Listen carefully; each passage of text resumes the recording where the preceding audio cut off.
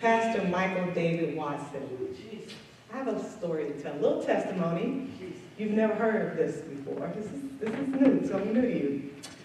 So in 2020, I called Pastor Michael. No, he was online giving prophecies, helping people. And I was on Facebook Live, and I put in the chat that I was having some issues at home. And he closes his eye and goes, a book. The Lord is telling me there's a book in your home, and that is what's causing the problem. And I was like, I thought about it, and I said, Pastor Michael's a false prophet. I said, So that was that. About 3 months later, I met another lady, and she said to me, she said, I don't know, as I look at you, I see this pyramid over your head, and the pyramid just explodes. And I don't know if that means anything to you, but you can ask God about it. And I was like, okay. I thought about it. I said, she's a false prophet too. I'm like, what is going on with me? I said, well, Lord, I love the prophetic gift. I have this, not idolize it. I love it. I'm like, well, what is going on, right? A few months later, I was in my son's room going through his box of memorabilia when he was a little boy. And in there was a book that my former assistant gave me, speaking bad about Jesus in the Bible. And I was like, oh, the book. And then when I looked at the book closely, it had a pyramid on this book.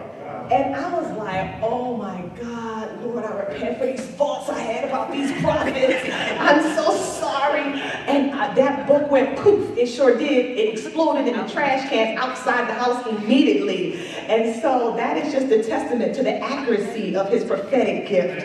And I just thank you for that. And you were the first one in 2017 that told me that I was a prophetic sniper and helped me to understand why I operate the way I operate and go through the things I go through. So I want to introduce to you Pastor Michael David Watson. He's an author, prophetic artist, founder, and pastor of the Great House Center Ministry and Business Center in Cleveland, Ohio. Let's give him a great welcome.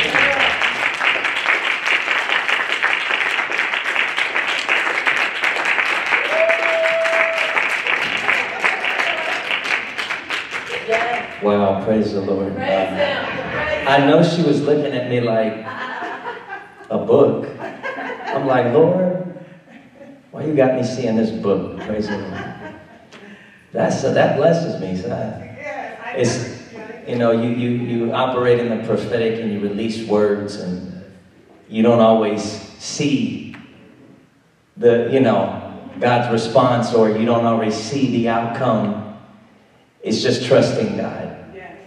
And so that's one thing that I've learned, and God give you those words. And there's a season sometimes He'll take you through where you're seeing your own words come to pass. And He's giving you confidence. He's giving you confidence in what?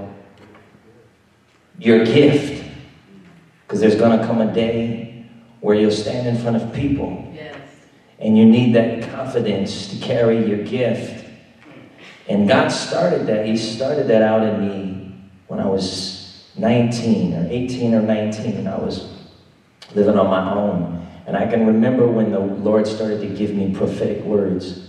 And I remember I wrote about 15 pages of prophecy in a book. I was in prayer. I was in the Spirit. I didn't understand one thing I was writing.